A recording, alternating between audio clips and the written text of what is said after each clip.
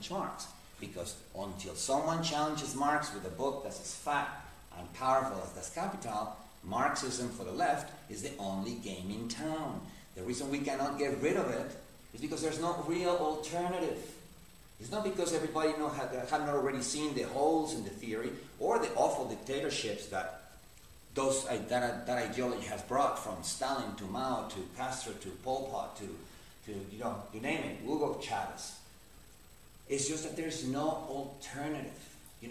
There's not a coherent conceptual edifice that makes sense of the whole thing, right? Not only industry, but trade and finance, services, to cover many different organizational forms like the franchise. You cannot examine McDonald's unless you examine the organizational form we call the franchise.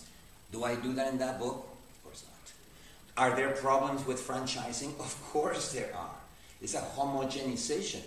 McDonald's, for instance, is promoting the genes of the Burbank potato because everybody who opens a McDonald's franchise everywhere in the world has to sign a contract that says, I'm going to make my French fries with Burbank potato.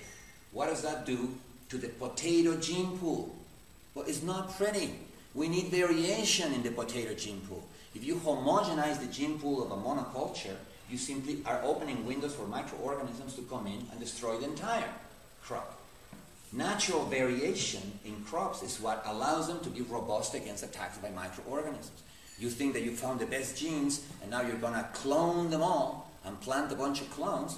Well, you might as well, irrigate them with viruses and bacteria. I mean, it's as crazy as that, right?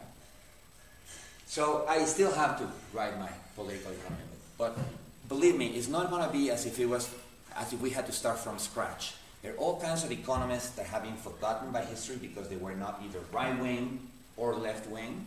For instance, John Kenneth Galbraith. John Kenneth Galbraith is right now forgotten, but he was a very famous person who was alive in the 50s. He was an ambassador in India. He hung out with generals and so on. He was like his books are fantastic. The New Industrial State, Money, where it comes from, where it went. He has a history of money. He has a history of industry. He's the first one, as a matter of fact, way before Brodel, who said that economies of scale were socialist, that it was a planning system, that this had nothing spontaneous about it, nothing of the spontaneous self-organizing order of the market. He called this, in a book called The New Industrial State, he called this the planning system, just to stick it to the Marxists. Right? So we have, and John Kenneth Galbraith is only the most prominent member of the School of Economics that used to be called the Old Institutionalism School. It goes back to Veblen at the end of the 19th century and has a bunch of brilliant people that are totally forgotten, totally neglected.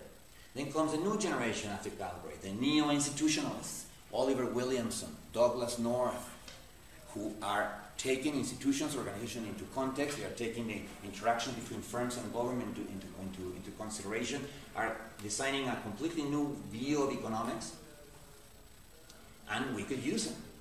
Do people read them? They don't read them. Because they are not one side or the other. They're kind of in the center. They are pragmatists. But we could rescue the work of these people, combining with all the data from Brodel, and create something that is really a real challenge, to Marxism, at least from the left, right? At least for progressive politics. Right-wingers, I don't see how you can convince those people of anything because, they don't really even think. And they're getting dumber and dumber, right? With like the Tea Party. And shriller and shriller. I mean, have you noticed, I was telling you yesterday, there's always dogs outside Tea Party conventions. That's because Sarah Palin's speech gets so high in tone. She'd be saying, I can see Russia from my backyard. Everybody knows that she's saying yard, but you can't hear it anymore. But dogs can. Dogs think it's like a dog whistle or something. And that was another cheap shot. I don't even know where it came from. The point being is that I'm not interested in convincing right-wingers of anything.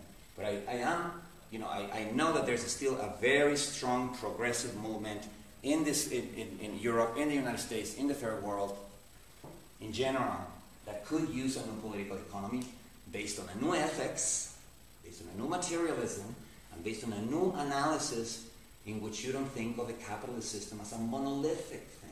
As long as there's wages, and as long as there's money, and as long as there's commodities, it is the same thing. Well, it is not the same